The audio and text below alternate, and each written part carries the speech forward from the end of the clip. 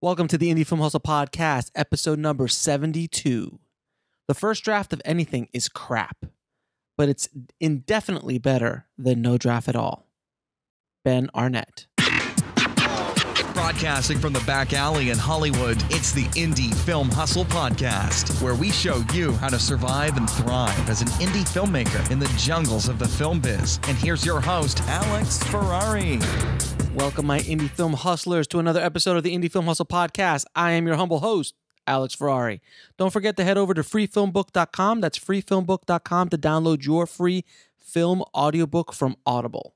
And today's show is sponsored by the all-new Indie Film Hustle's online film school, which is a brand new version of the school. It has a ton of courses covering not only cinematography, directing, screenwriting, the business of screenwriting, but also is covering social media marketing and how to brand yourself as a filmmaker or as an artist.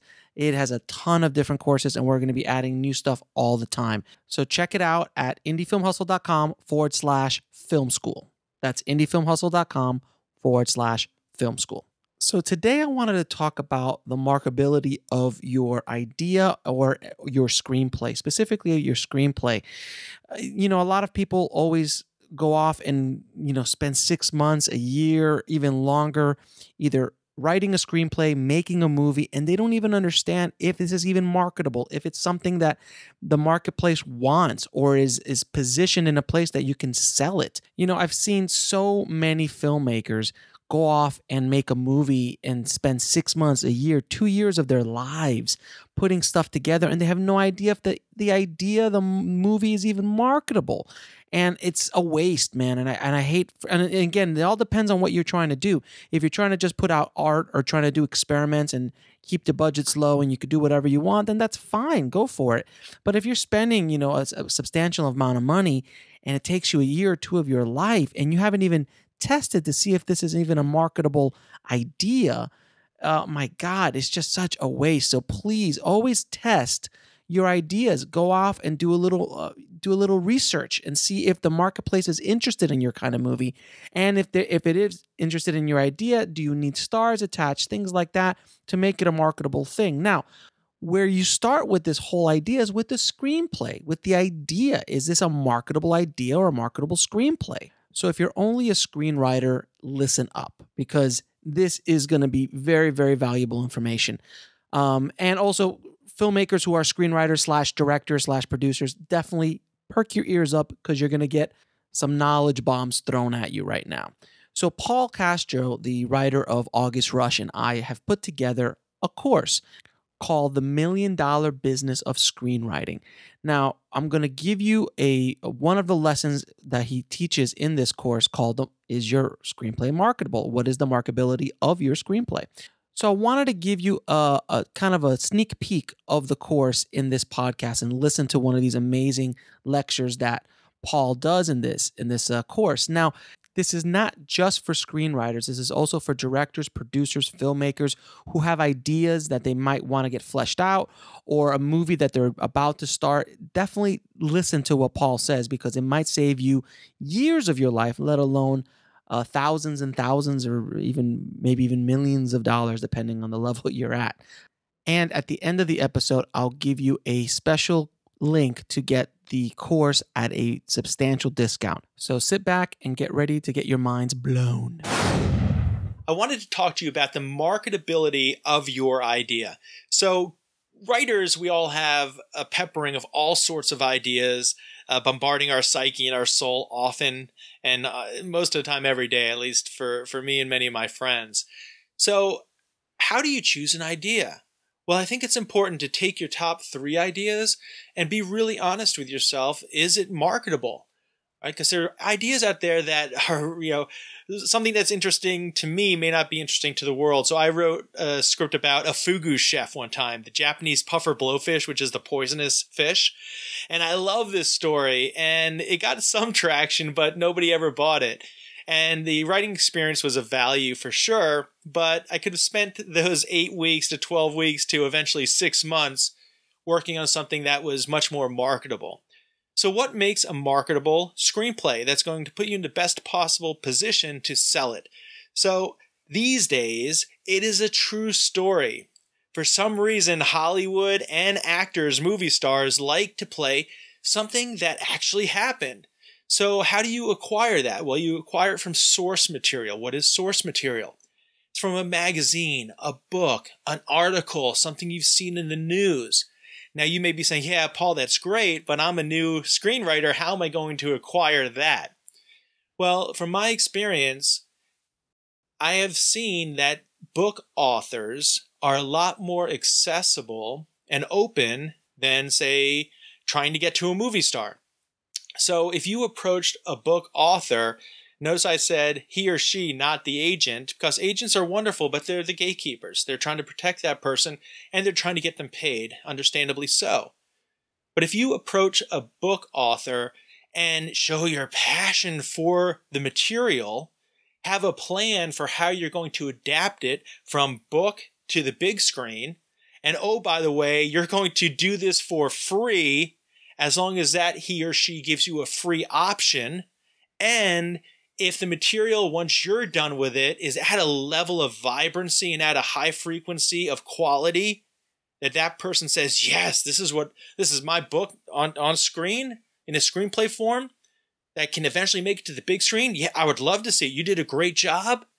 If they agree to that, then you go forward as a team to sell the entire project, and it costs you time and sweat equity.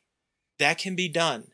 And most writers are a bit trepidatious and shy and circumspect in going that route because they feel like, well, what value do I have to add? Well, I'm here to tell you, you have a lot. You're a creative. All right, that's invaluable.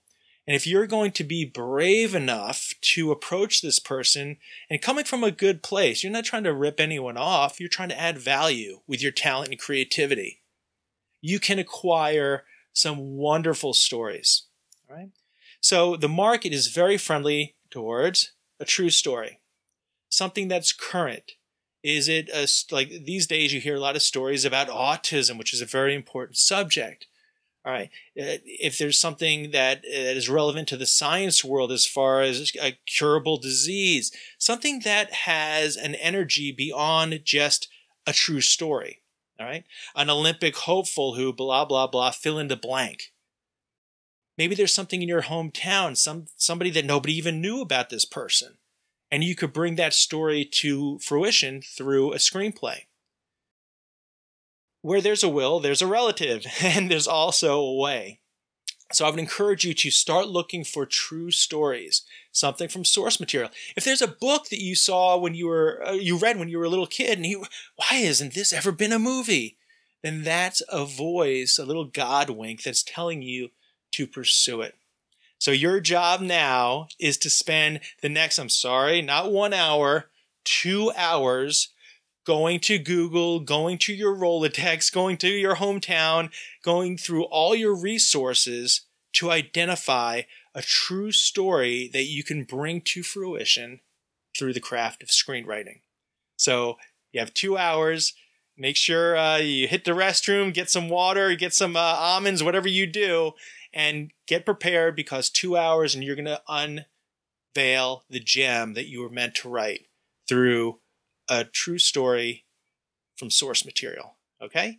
In 3, 2, 1, write it.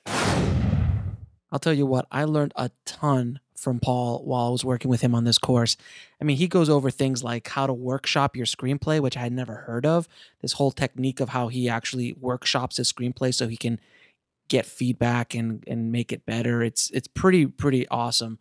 How to submit to an agent, how to get your screenplay to an agent, pitching, how to read a room, not read a person, but actually read a room, which is amazing. How to write different kinds of screenplays from 30-minute sitcoms to 1-hour dramas, residuals, a WGA, writing assignments, and so on. I mean, it's a pretty dense course on the business of screenwriting and how to actually make a living being a screenwriter. But again, a lot of the concepts and things that Paul talks about for screenwriters can easily be translated to filmmakers. So definitely a course to take a listen to. And as promised, I am going to give you a discount code. So all you have to do is go to indiefilmhustle.com/screenwriting25.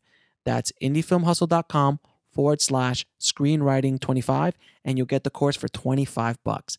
I mean, that is a absolute steal. I'm not even playing around, guys. It's so dense. And there's some more preview. When you go to that link, you'll see a few more lessons that you can kind of preview and take a listen to. Well worth it, guys. So I hope you got a lot out of this episode.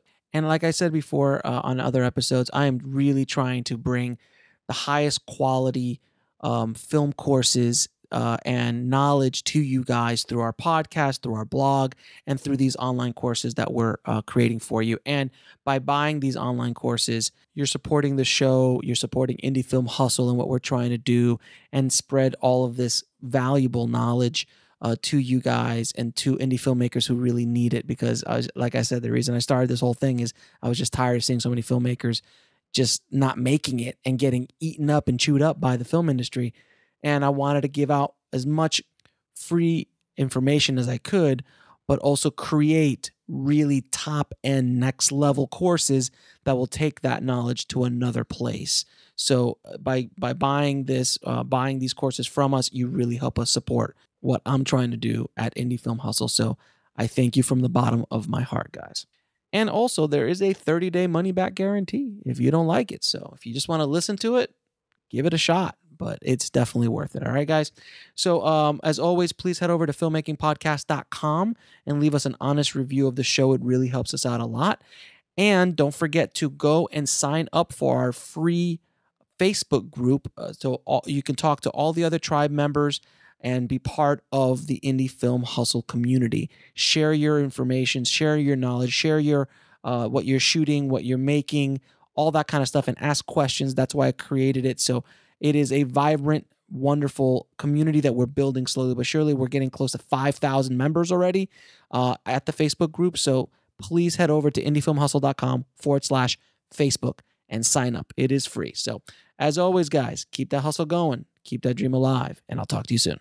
Thanks for listening to the Indie Film Hustle podcast at indiefilmhustle.com. That's INDIEFILMHUSTLE.com.